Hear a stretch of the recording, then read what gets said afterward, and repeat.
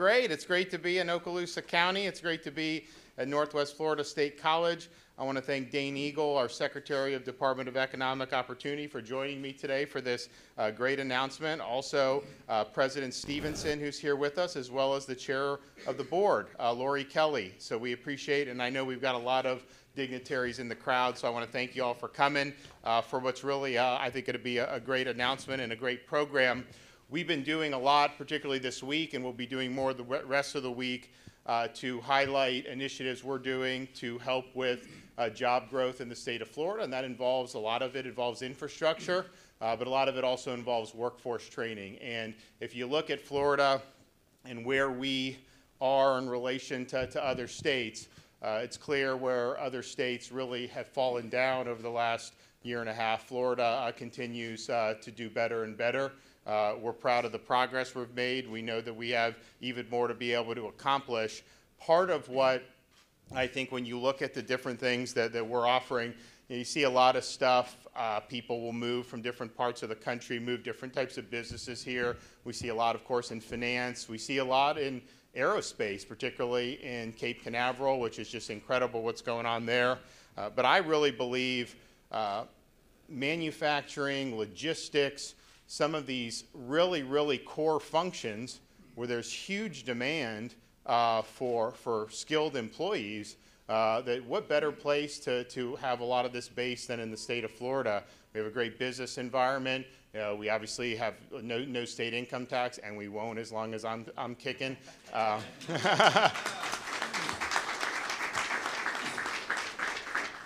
We're ranked number 3. Education Week just ranked our K through 12 schools number 3 in the country, which is not what it was when I was growing up in Florida. And I know here in Okaloosa they've done a really good job. So you have good education. We have highly rated state college system, as you all know here. And then we have the number 1 ranked public university system in the United States, which we've had now for 5 years in a row. So we're proud of all that. And we obviously think we've got a lot to offer. I think when you look at expanding footprints of things involving manufacturing, logistics, those things are all great if people know that we're committed to not just university education, but vocational education. That is going to end up telling people, you're going to have a lot of people that fill a lot of these important jobs. And I know here at Northwest Florida State College, you have things to help people that want to go into the trucking industry. People be able to operate a lot of these heavy machines, and that's really something that I think is in high demand.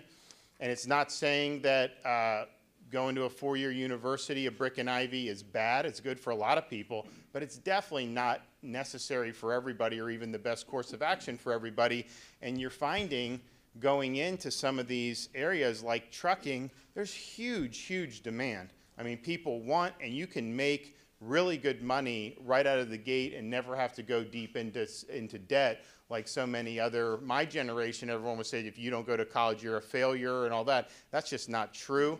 And so we want to give people the opportunity to fulfill whatever pathway appeals to them, but we certainly don't want to be telling people that going down some of these roads where you have vocational and skills training, that somehow that's like not as good, because in reality it can be very good, and there's a huge demand. And so you will be able to do well in life. So today's announcement really builds off that insight. It builds off what they've already done at Northwest Florida State College. So we are announcing through my Job Growth Grant Fund, see?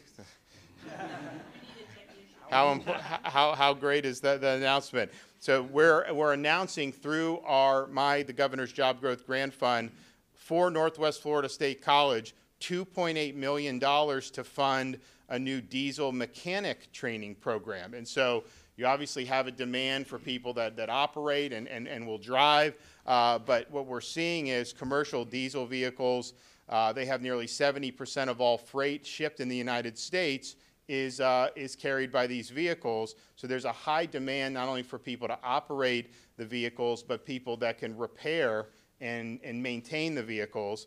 And so here in Okaloosa County, we think there'll be close to a 20% increase in demand over the next 5 years, which is more than the national average because there's so much going on in the state of Florida. And these are jobs here in Okaloosa and Walton. you're making $60,000+ a year if you're doing this type of work. So we think that it's something that builds off what they've already done here at Northwest Florida State College, and I think it's something that's meeting a clear demand, and a demand that's not going away.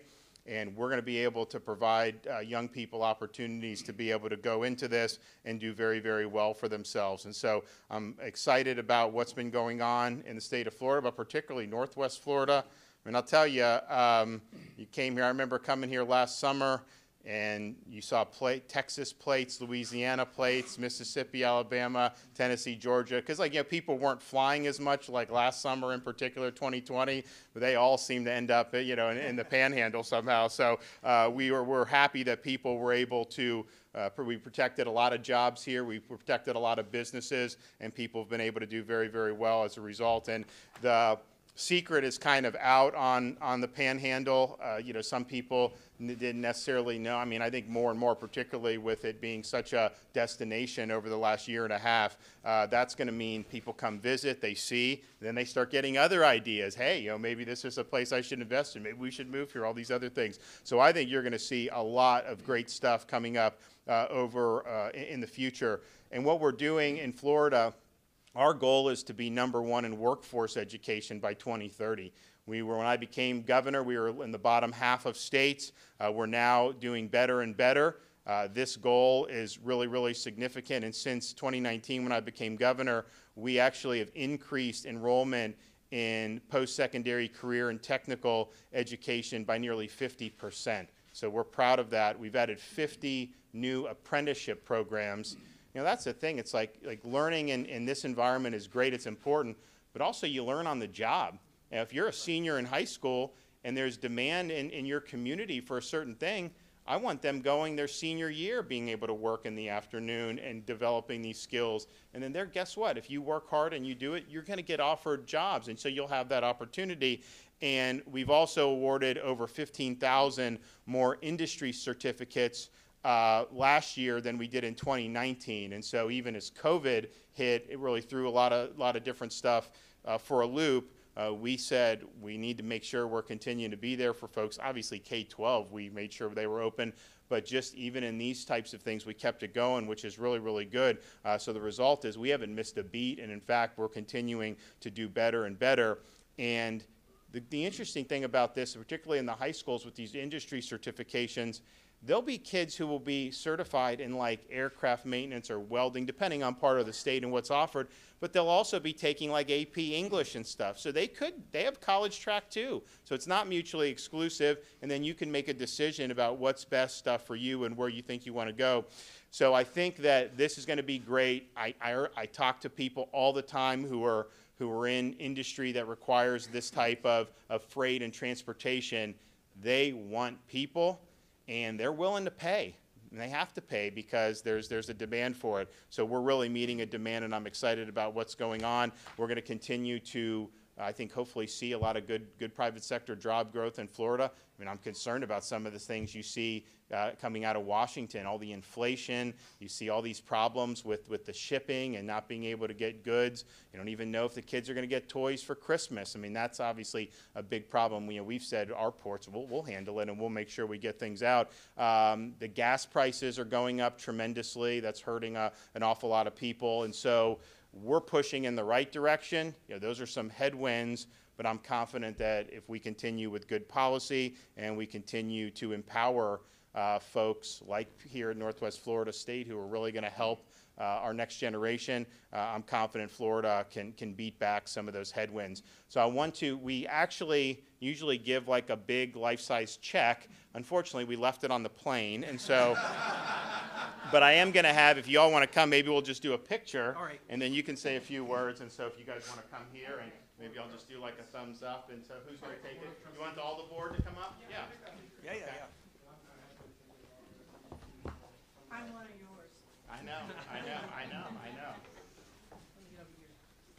Okay. Can everyone? Are we okay? Yes. All right. Thumbs up? Thumbs up. Thumbs up.